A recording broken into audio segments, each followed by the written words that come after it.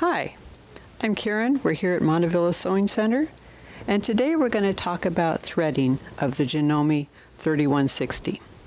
As I mentioned before, you may have a 3160 that looks a little bit different as far as colors because there are several versions of this machine as far as looks, but they all work the same. So let's get started with threading. To start with, we want to put our spool of thread right up here. And if we have a small diameter spool, we want to use the small spool cap. Now notice I have the thread coming towards me and from underneath. That helps it spiral off better without tangling and getting kinks. I usually back off my spool cap a little bit so that this can spin. These cross-wound spools sometimes like to spin when they start emptying. Okay, so now we're going to take out the bobbin right here. This happens to be an empty bobbin in there. And then put your thread right underneath here. Make sure it gets right in between that spring-loaded disc so that it holds the thread. What that's going to do is put a little bit of tension on your thread as it's winding so it winds nice and smoothly on the bobbin. Then put your thread from inside to outside right through the hole in the side of the bobbin and have that thread tail coming upwards like this. Snap that firmly down onto the spindle and then push it to the right. Now notice what happens in the screen here. It tells us we're winding a bobbin. So hold this up like this. I'm going to push the slider right up to maximum. Now keep holding on to this as you start winding your bobbin. And notice over here it's making several layers on that thread. At this point, we need to stop and cut this thread off. Just that thread tail that you're hanging onto, and then you can keep winding. The reason why you want to make several layers of thread is so that it covers the beginning of that thread and it doesn't come unspun later on. So we can keep winding, and if I was going to keep winding and wound a full bobbin, eventually the wraps of thread would push against the stopper, and that would cause this to back off a little bit and would stop it from continuing to spin. You'd still hear the motor going, but it would not overwind the bobbin or wind it too full.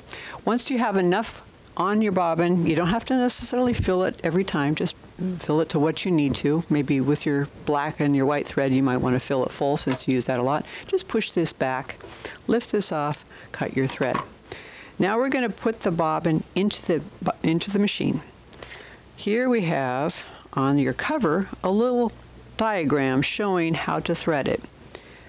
Important to remember, when you put your thread, your bobbin in your machine, make sure that your thread is coming off the left-hand side like this, not like this. So think letter P. It looks like the letter P. P for perfect.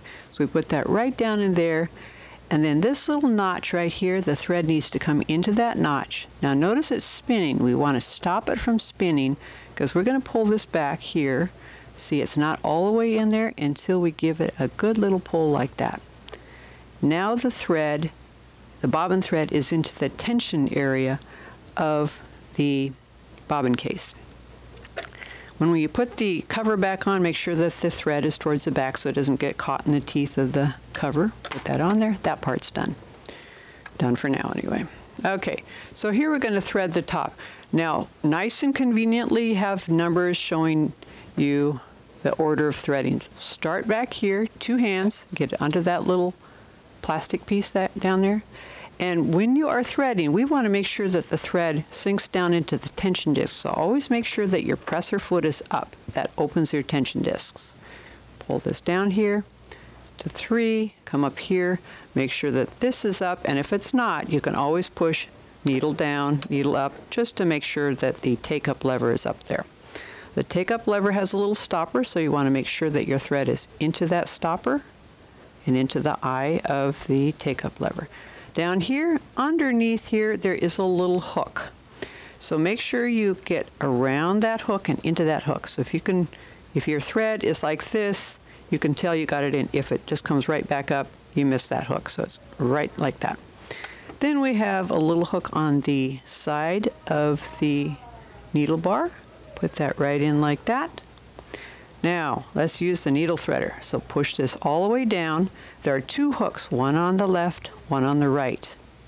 We want to put the hook into the needle thread into the left-hand hook, and then in front of the needle into the right-hand hook. Notice how I have it at an upward angle. Come back to the handle here, gently lift it up, and it has pulled a loop of thread through the eye of the needle. Now, if it makes a very tiny loop of thread, you can take a pin and grab that loop of thread and pull it through. Next, we need to pull up the bobbin thread through the needle plate. So holding this upwards like this, come over here to your needle down, needle up, push it once, push it twice, and that lifts up a loop of your bobbin thread. Now, I don't like to get my fingers close to the pointy end of the needle, so I figured out a really nifty way to pull up that bobbin thread. Start by taking your top thread, put it under the toes of the foot, take the tail end of your top thread, swipe it under the foot, and that brings up your bobbin thread. Those tails are too long, you could just come right around the machine, snip them off with a cutter right there. Now our machine is threaded, ready to sew. Hope you enjoyed this video. If you did, give us a thumbs up. If you have comments or questions, you can leave those in the box down below. And we have other videos for you to watch. Thanks for coming. Bye.